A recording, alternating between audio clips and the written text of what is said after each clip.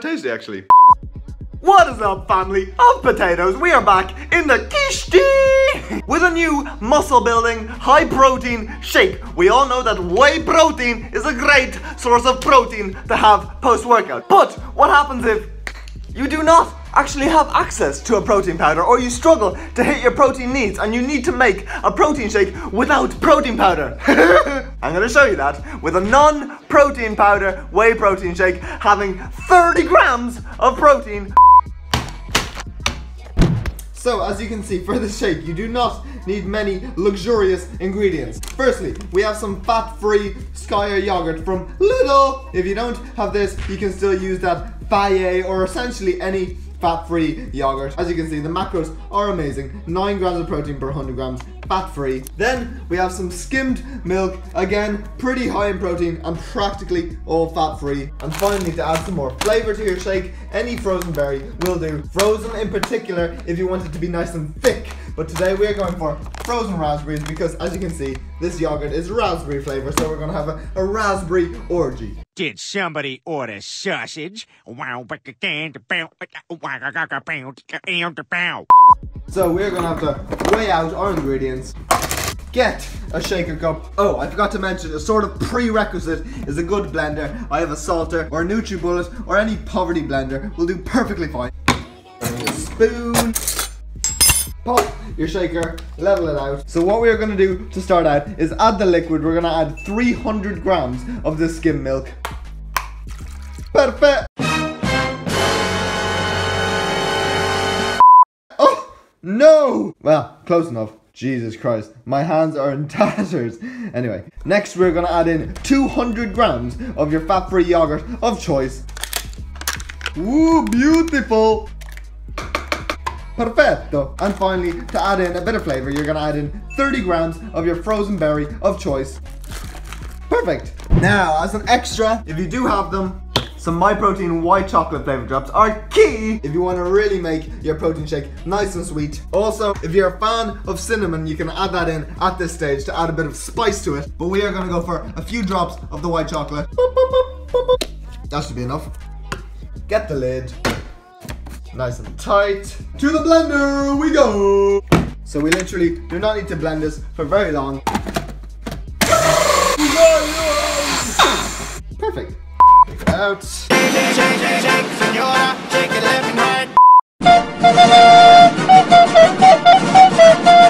Pop it open. And of course, a protein shake would not be a protein shake unless it was served in a shaker cup.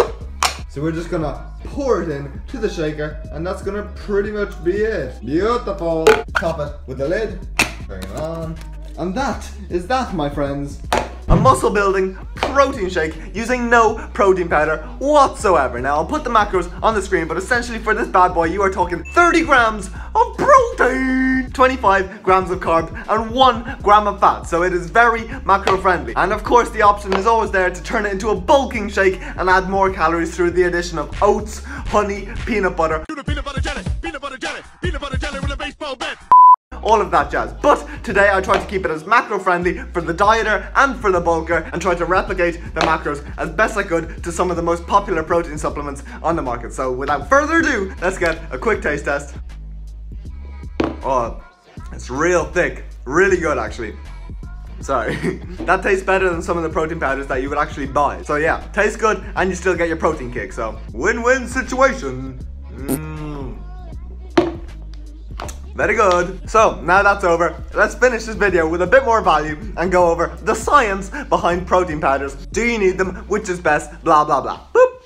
Boom. We are back in the man cave. You seem to like this more sort of formal style video, but let's quickly address this topic. Do you need whey protein to maximize your gains? No.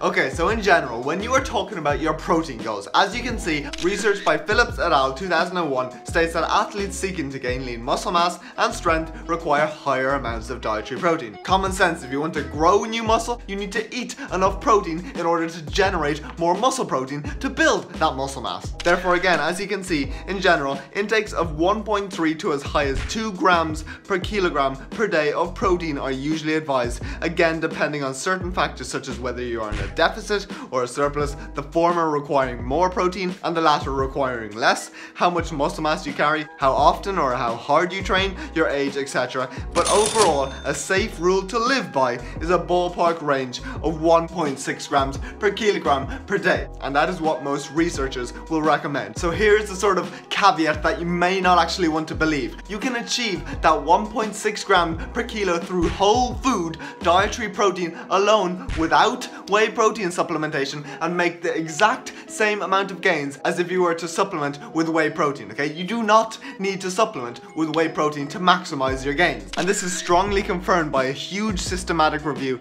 meta-analysis and meta-regression of 49 studies on the effect of protein supplementation on resistance training induced gains in muscle mass by Morton et al. 2010, who concluded that protein supplementation beyond total protein intakes of 1.62 grams per kilogram per day resulted in no further resistance training induced gains in fat-free mass. This is therefore like a peach paper showing that supplementation with whey protein is only needed in order to achieve your 1.6 grams per kilogram per day, and that whey protein is just there for you to supplement your diet with if you can't actually hit your personal 1.6 grams per kilogram per day. Then and only then, in this case, might further supplementation of whey protein be beneficial.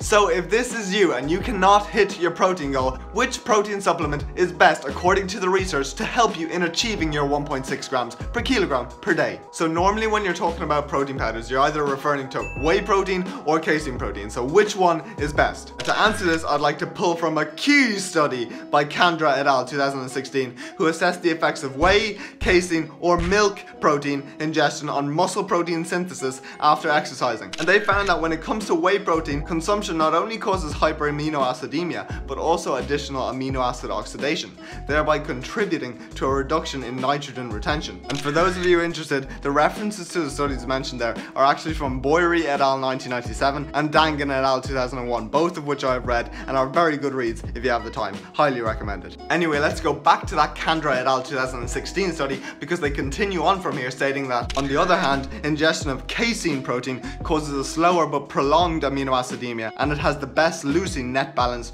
during the entire postprandial period. They then also go on to referencing a paper by Retla Slater, I can't pronounce that, 2011, who showed that co-ingestion of casein protein also causes a moderate but prolonged muscle protein synthesis effect compared to whey protein. So basically, for any of you who haven't got a clue what I just said, whey protein seems to be the best protein to cause a rapid spike in amino acid concentration and a rapid increase in MPS, but the downside is that it sort of rapidly drops off in the postprandial period.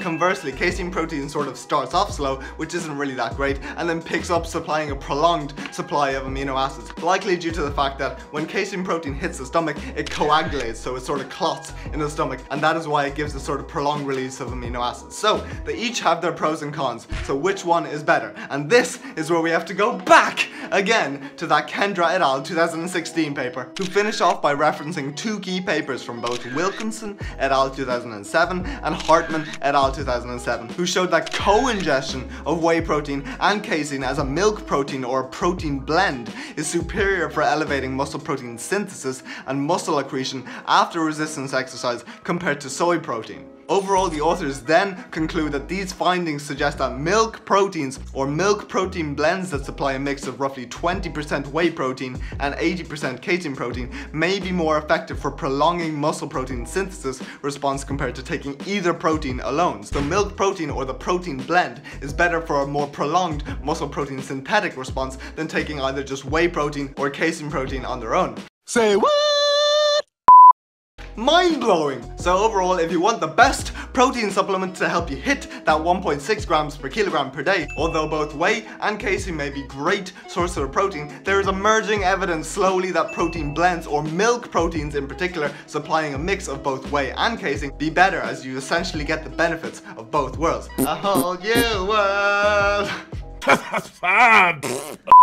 So taking this into consideration, if you have a whey protein shake, it might actually be beneficial to take it with milk because you get the casein from the milk, or to actually make your own protein shakes like the one I just had out of dairy products, because for those of you who weren't aware, dairy products such as cheese, milk, yogurt, they already contain whey and casein protein. Dairy proteins are comprised of whey and casein in the ratio of 20% whey and 80% casein, so you are technically getting anabolic response from eating yogurt. I heard rumors of some yogurt, some special kind of yogurt, and I saw this store called Yogurt. Could this be it? Yogurt?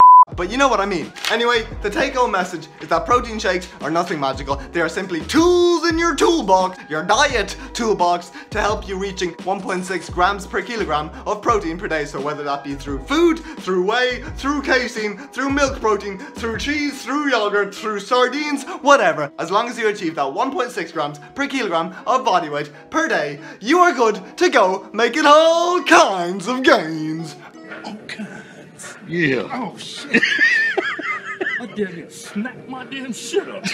So that is the end of the video. If you liked the video, then please like the video, subscribe to the channel, and stay tuned for the next video. Let me know what you want to see next. I really do appreciate your support. See you later. Hope you all have a great day.